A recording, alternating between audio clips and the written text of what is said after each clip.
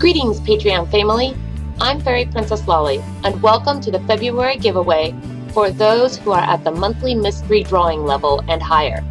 This month I have the most fantastic gift for one lucky winner, a mermaid pearl charm. My fin flippin' friends brought me some authentic oysters, each of which they assured me had a pearl inside. To harvest the pearl, I laid out a paper towel to soak up any extra seawater, and then selected the oyster that I liked best. Using a pair of human shears, I cut open the carefully sealed oyster pack and withdrew the oyster. Next, the mermaids instructed me to gently break off the outer edge of the shell all the way around. Once complete, the mermaids were very firm that the oyster be set on the table for prying open, and they were careful to iterate, I do not hold the oyster in my hand whilst prying it with a knife. I had to poke around a little to find an opening. I inserted the tip of the knife and then pressed straight down onto the table. The oyster opened right up, easy peasy, nice and breezy.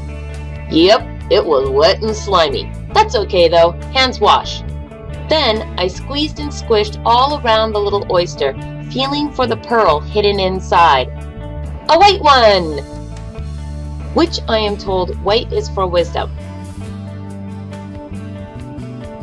What could make a more perfect place to store the pearl than in a sterling shell pendant?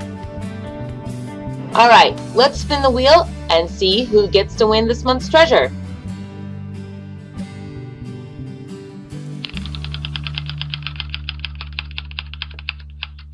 And the winner is Karen H. Karen, in order to claim your mermaid pearl pendant, please leave a comment on this video by the end of the month. If you guys are interested in getting your own mermaid pearl and pendant, check out Pink Moose Gifts on Etsy, and we'll see you all next month for the March FAEmily giveaway. Stay sparkly, everyone.